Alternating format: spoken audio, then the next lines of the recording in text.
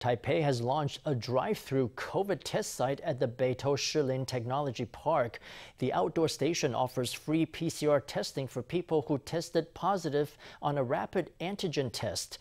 On opening day Wednesday, long lines of vehicles extended hundreds of meters from the test site. Arrivals reported having to wait at least 1 hour to get tested. Taipei officials say arrivals can reduce their wait times by making an appointment before visiting. This medical worker hands a questionnaire to this family at the drive-thru PCR test site. It's just 9 in the morning, and there's already a long line of vehicles stretching back hundreds of meters.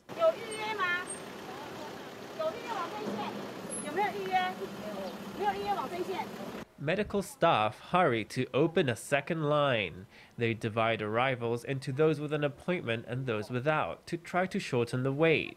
But chaos and confusion are the order of the day. This scooter cuts all the lines and heads straight to the screening station before meandering its way to the wrong entrance.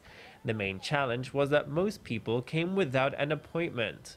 Without a reservation, each car needed 10 minutes to complete their requisite forms. That led to heavy congestion at the entrance.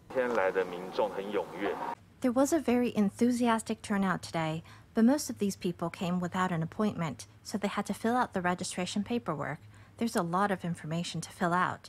This caused a very obvious delay. As long lines of cars wait outside, the PCR test station sits empty, with medical workers standing idle. The contrast between the two scenes is stark. It was the opening day of a makeshift PCR screening clinic at Beitou Shilin Technology Park. The station is divided into 3 lanes, one for drivers who need medication, one for drivers who don't, and a third reserved for pedestrians. We may change the layout so that it's just 2 lanes that both dispense medication. We'll make adjustments on a rolling basis. This is the first time we're trying out an emergency clinic that's outdoors, so we'll make rolling adjustments based on the needs of the public.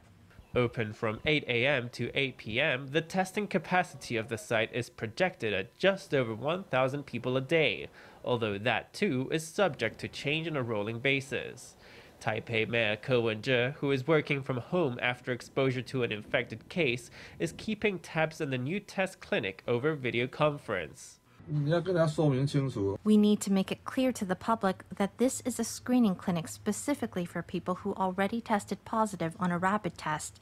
This is an emergency clinic. People are asked to get PCR screening only if they have a positive rapid test, and to make an appointment so that they don't waste time in lines. Officials aim to get the new test site running smoothly as quickly as possible.